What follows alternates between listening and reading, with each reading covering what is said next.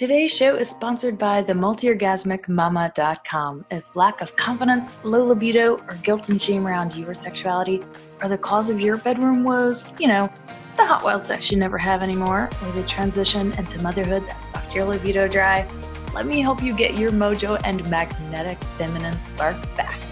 Magic, miracles, total self-love, and multi-orgasmic bliss included.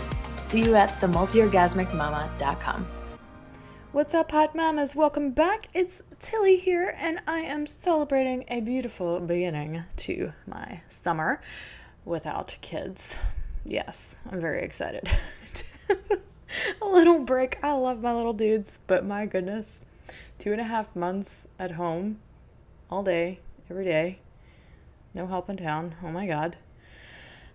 Take a big deep breath, and yes, if you have been struggling as well, maybe not with the kids so much, but maybe in your relationship because you have been at home with your partner for a long time and there's just not a lot of space for you to breathe, I totally feel you, sister. I really do.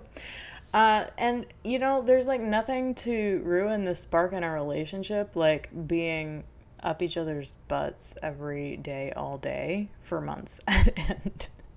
Like, people need separation, okay? It's okay for you to need to get out of the house and get away from your family. Like, I totally understand that.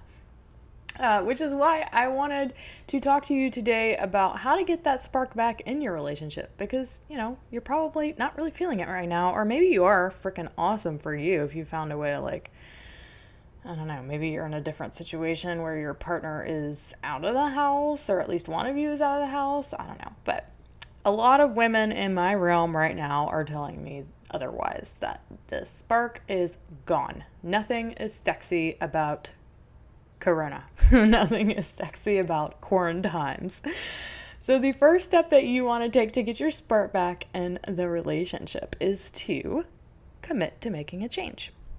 If you've lost the spark, then you have to quit doing what you have been doing in the past, and you got to decide to do something different instead, because that's kind of the definition of stupid, is that you keep doing the same things over and over and expecting different results. So commit to making a change can look like, a lot of different things, actually. So one way that you could commit to change is that you just change things up, literally.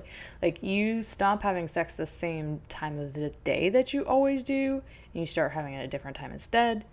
You start trying different ideas, trying, different flavors of sexuality. I had a gal in one of my group programs from February, actually. I was explaining to her about different flavors of sexuality, and she thought that was so cool because she never heard about it before, never heard anybody talk about flavors of sexuality. So there are different types of ways to have sex and to express your sexuality. You can have electric sex. You can have enlightened, sacred sex. You can have kinky sex. You can have energy sex. Oh, I love energy sex. I absolutely adore energy sex. You can have, whatever different flavor of sex you want to have. There's so many different ways to have sex, but our definition of it is so small and confined. We think of it as just like penetration. And sometimes when I hear parents, ask me about, how do I talk to my kids about sex? Like, do I tell them everything or just tell them about penetration? I'm like, no, you freaking tell them everything, because otherwise they're going to get like this very fenced in view of what sex actually is, penis and vagina, which is such bullshit. Like, sex is so much more wide ranging than that. There's so many different ways to have sex. There's so many different flavors of sex. Like, there's all sorts of different qualities and flavors that you can have. So if you have been having like just penis and vagina sex, if you're in a hetero relationship or vagina, whatever you are in, change it up. Like, maybe explore different flavors of sexuality, like tantra or kink or BDSM or whatever. Try something new. So commit to making a change. The second step that you can take to get your spark back in the relationship is to stop being everything to everyone. There's nothing that's going to shut down female sexual desire as quickly as an obligation or an expectation. Oh my goodness. If you put an expectation on a female body, chances are it's going to shut down. Female bodies, especially female sexuality, does not do well with obligation or expectation. That's because female or feminine yin energy is kind of all over the place. Like, it is Shakti energy. It is free flowing. It is wild. It's up and down. It's all around. It's all over the place. And if you put an expectation or an obligation on feminine energy like that, it does not like it. It does not like to be told what to do. It doesn't want to have a confinement. Like, it just wants to flow freely. So you've got to stop putting pressure on your body. You've got to stop putting pressure on your orgasm. Stop pressuring yourself in goal-oriented sex. So can you drop the goal? Can you drop expectations? Can you drop obligations on yourself? And also stop expecting that you have to be everything to everyone else. You don't have to put that obligation on yourself. You don't have to feel bad about being about not constantly being like a muse to your partner. You don't need to be everything to everyone. I promise your partner can handle themselves. There was a time that they lived without you before you. They can handle themselves. So stop being everything to everyone. This includes your kids and your family and friends and everyone else too.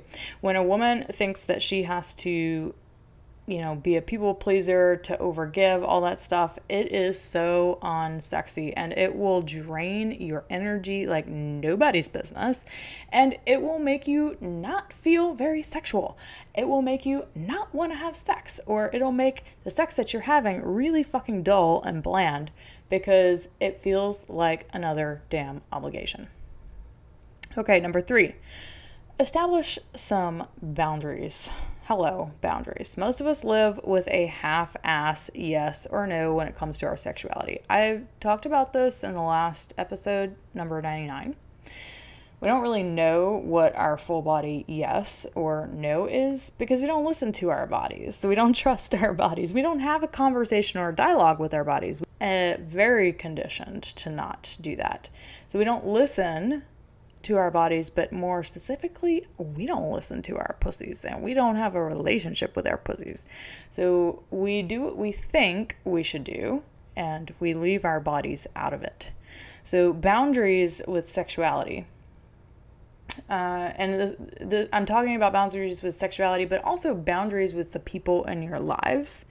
A lot of us are just living from that super obligation, contractual type relationships with our partners, with our friends, and with our family. But if your boundaries suck, or if you don't really listen to your body or your intuition even, because I believe that intuition comes from the body personally. Maybe not everyone would agree with me there, but my experience of intuition is that gut feeling. And that gut feeling, it's literally a sensation in your body. So how could you say that your intuition is not connected to your body?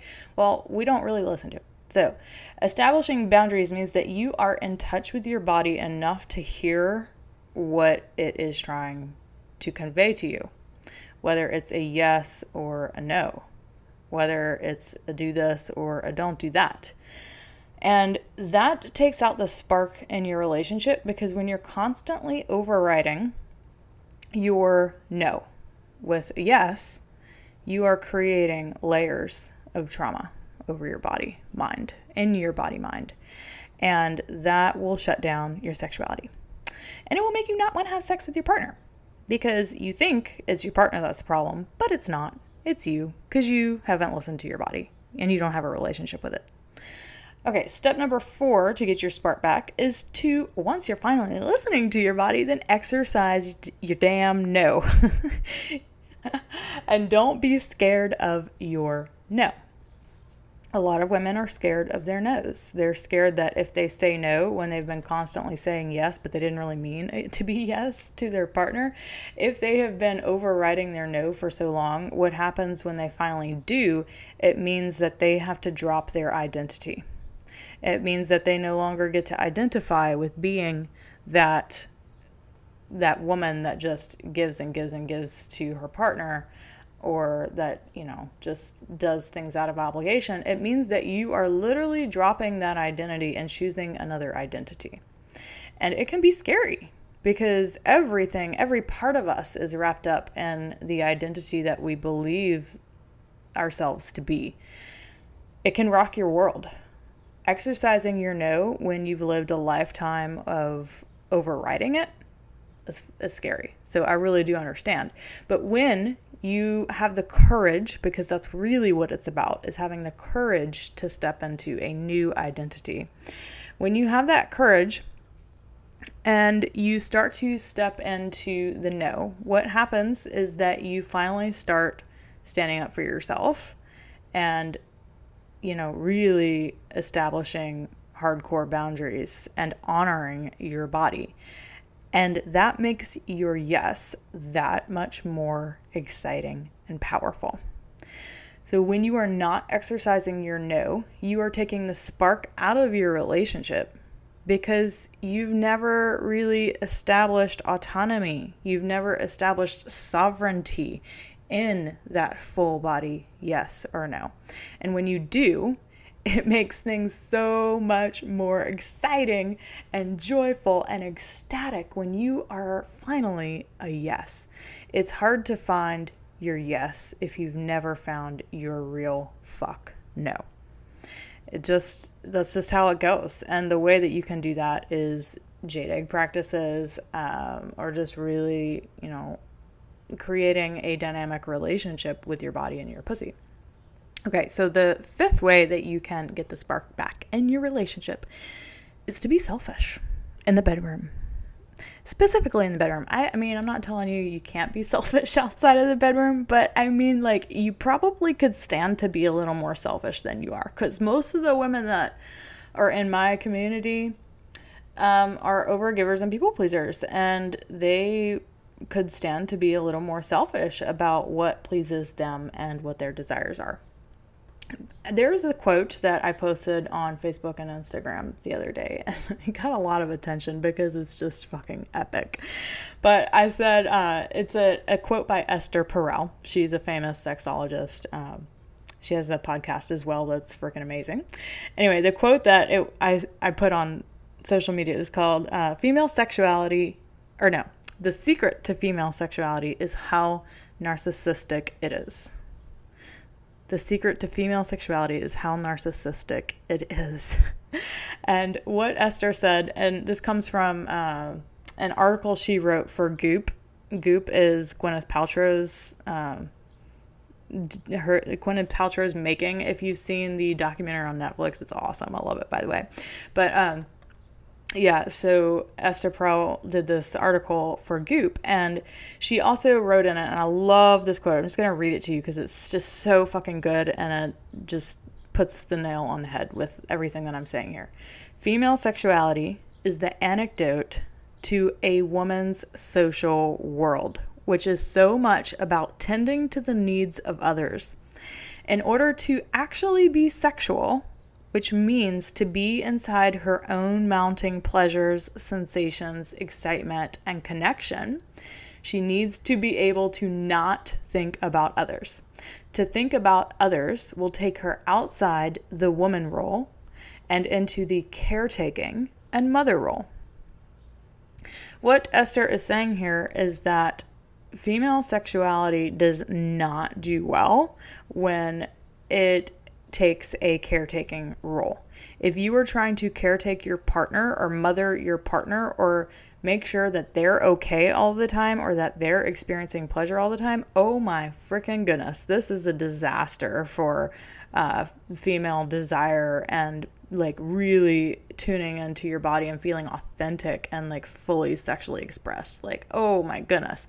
if that is something that you have struggled with, it's probably because you are taking these caretaking roles into your sexual experiences. And this is just a disaster for relationships.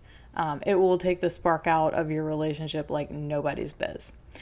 So the sixth step to get your spark back in a relationship, other than, being selfish in the bedroom, is to get comfortable with the uncomfortable. I call it fun comfortable. Can you get fun comfortable?